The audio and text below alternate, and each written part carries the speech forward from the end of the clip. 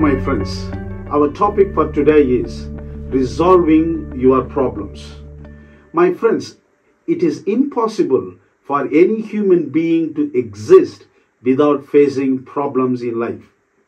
Even you today may be facing a problem of sickness, problem of family crisis, problem of fear, problem of unbalanced thoughts, and so on. But how can you resolve the pressure of your problems? How can you resolve your difficulties? Our scriptures comes to us from Romans 8:28. And we know that God causes all things to work together for good to those who love God, to those who are called according to His purpose. My dear brothers and sisters, is there any time you are tired of praying due to the pressure of your problems? Or is there any time you are frustrated in your life that you are unable to resolve problems and difficulties? Or is there any time you could not control your anger just because your spouse or your pastor in the church or your best friend doesn't support you or help you to resolve your problems? Jesus strengthens you through three passages of scripture. Number one, 1 Corinthians chapter 10, verse 13. Be content with your problems.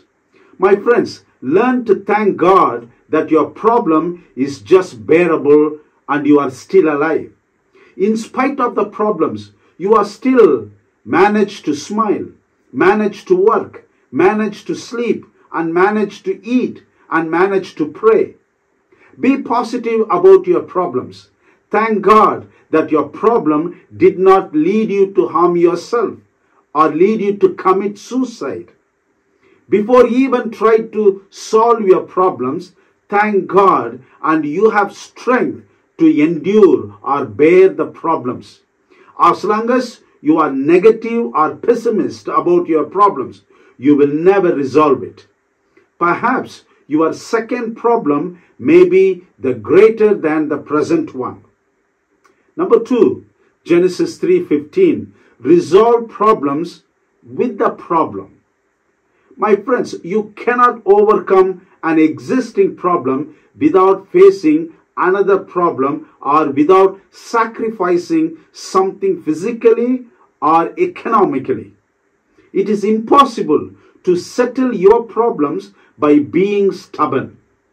That's why you seek a compromise and adopt a give and take policy to resolve many of your problems. Jesus resolved sin problem with sacrifice. So also you can resolve your problems by giving up your anger, by giving up your disappointments, by giving up your failures and your pain. No pain, no gain. No sacrifice, no resolution. Number three, Exodus 14:15 and 16. Resolve the symptoms. My friends, many of your problems are not the problems, but just symptoms of the problems. Become the big problems. Anger, frustration, disappointments, failures, and discouragements are either the result of the problems or the cause of the problems. If you sort out all the causes and the result of problems, the problems will disappear. Always remember, your problems can be easily resolved if you give up your anger, if you give up your stubbornness, if you give up your enmity, if you give up your prejudice. Here is the hope for you today. From Philippians chapter 4, verse 6. Don't worry about anything. Instead, pray about everything. Tell God what you need and thank Him for all what He has done. Let us pray. Heavenly Father, thank you so much, dear Lord, for your care and for your wisdom, that we are able to resolve the problems by the power of the Holy Spirit. If there is anyone struggling to resolve the problems, please, dear Lord, give them strength to resolve it. In Jesus' name we pray. Amen. God bless you.